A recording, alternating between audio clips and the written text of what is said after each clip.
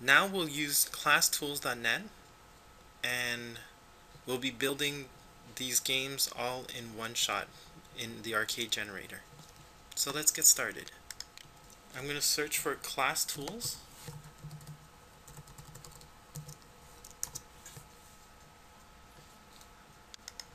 Click on class tools. And the website is classtools.net. And I'm going to go to the arcade game generator.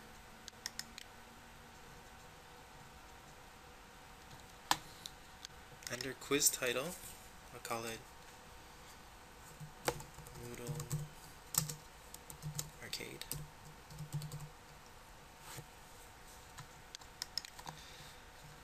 Here's the instructions. Type the title of your quiz in the box above. Input your questions and answers in the box below. Separate each question from its answer with an asterisk. So this is the form you have to use. So it's question, star, and answer. Start each question on a fresh line. You can see a sample layout here.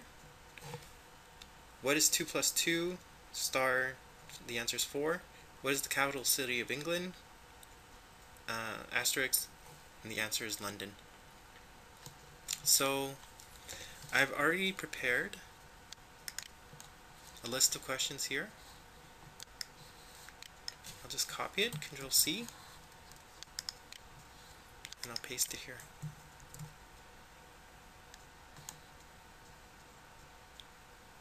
And under here I'll select none, and I'll select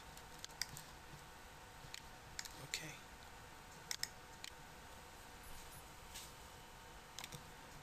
It's prompting me to select a password. I'll just say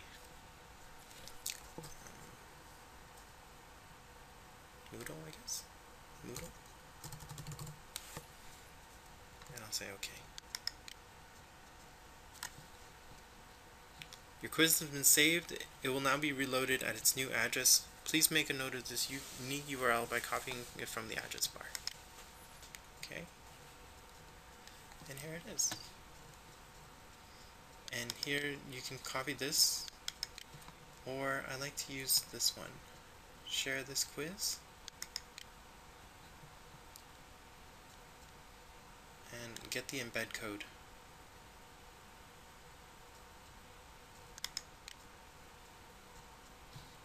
I'll set the medium. Select all, Control A, Control C to copy. And go back to our course. Go to add a game. And here's a quick question. How do we add content to the course main page? And if you said add a resource, insert a label, you're correct. And I'll copy the embed code.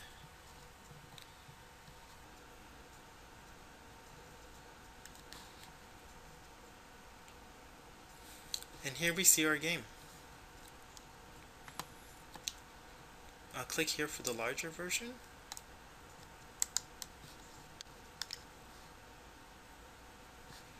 And here we're brought to the HTML page. And I'll start with the flashcard game.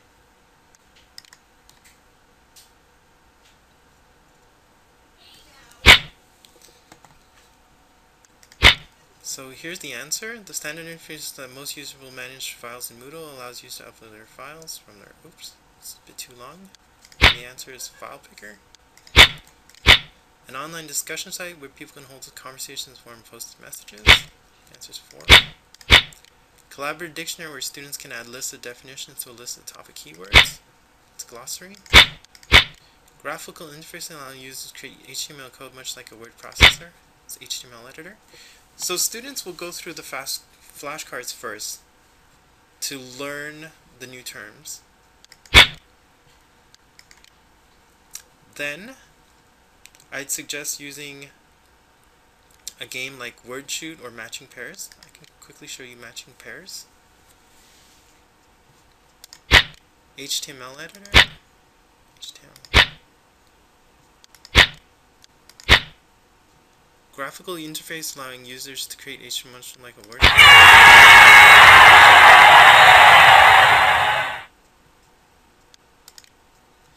Now I'll show you word shoot. War of the words. Earth is being attacked. Can you save it? Game simple. Definitions will appear at the bottom of the screen. Use your mouth to shoot the word which it describes. Your score reflects the time left on the clock at the end of the round.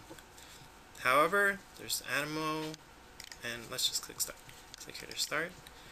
Shows us a link on the course main page that displays HTML like a web browser. HTML editor? Oh, that's wrong. That would be compose the web page.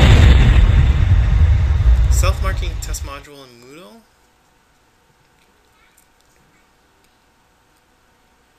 That's a quiz.